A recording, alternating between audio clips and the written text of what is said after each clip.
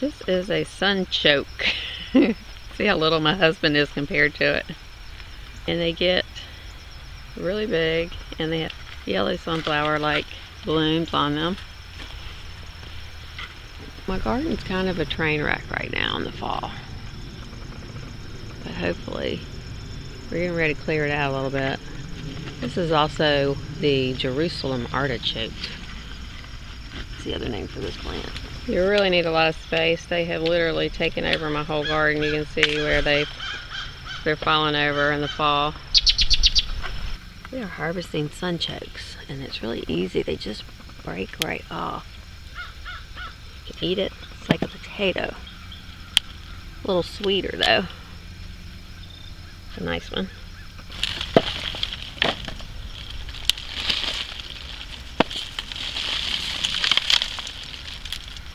We'll leave the sunchokes out today, but I will be taking them inside because so many critters love them. Do not want to leave these guys outside.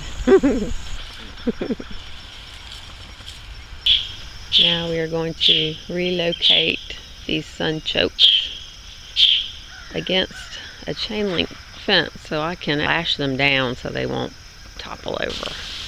Whoever said gardening's not fun lied. Another big boy going in.